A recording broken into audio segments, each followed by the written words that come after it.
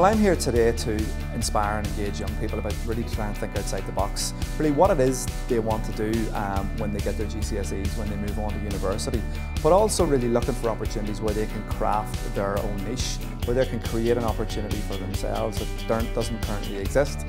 So really I'm trying here to inspire and motivate young people to think about their self-esteem and really where that motivation and confidence can take them in the world.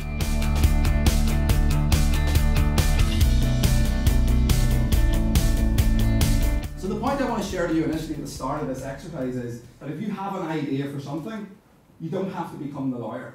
You don't have to become the doctor. You don't have to become the teacher. Sorry, teachers. It's a great career. But if you have an idea which involves technology, there is lots of opportunity out there. Back when I was doing this sort of stuff, there was no opportunity. Nobody was investing in this sort of stuff. So the opportunities are there. I think it's very important for young people to be aware of their self-esteem because we live in such a competitive world now. I mean, you have to look for opportunities really to stand out from the crowd.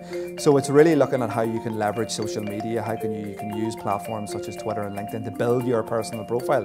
Because what's happening now is that employers are looking for opportunities for young people online. They're advertising their jobs and they're going to these platforms to try and recruit people. So it's very important that from an early age we're very aware of our self-confidence, that we work on our self-confidence, and also that we think about how can we create opportunities which is going to get us jobs in the future. Getting involved in the programme, it opens up a whole range of ideas and really helps them discover what they intend to do with their career plan, whether it's further education, going on to BTECs, going on to colleges. If you're surrounded by people who don't aspire to be anything else other than just what everyone else is, you can fall into that trap, and that having a good role model really can inspire. I think the pupils have taken a lot away from today's experience. I've talked at length really about the opportunities which exist outside of their GCSEs and outside of university. There's opportunities for everybody out there. It's all about creating your own opportunity. It's about thinking outside the box.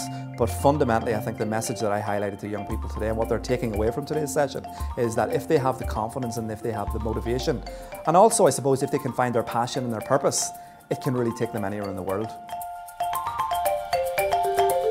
So my challenge to you is to think carefully about all the opportunities that are out there, because there are so many opportunities out there. What you will do at the end of your GCSEs will be different than you'll probably be doing in 2 to 3 years' time.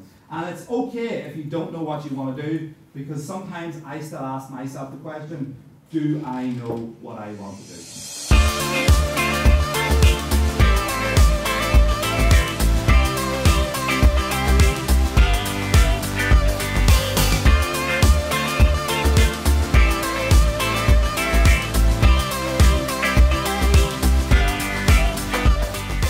I think the Aspire programme needs to go to every school in Northern Ireland, because these are sort of the things that young people need to hear. First of all, they need to have people coming in who can share their story, who can share their real life example, but who can share it in a positive and inspiring way.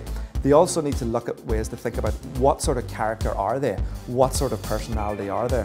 And I think the Aspire programme, at least for me today and the young people that I spoke to, has highlighted that they can think about what sort of personality do they have, and also what sort of opportunity does that personality lend itself to.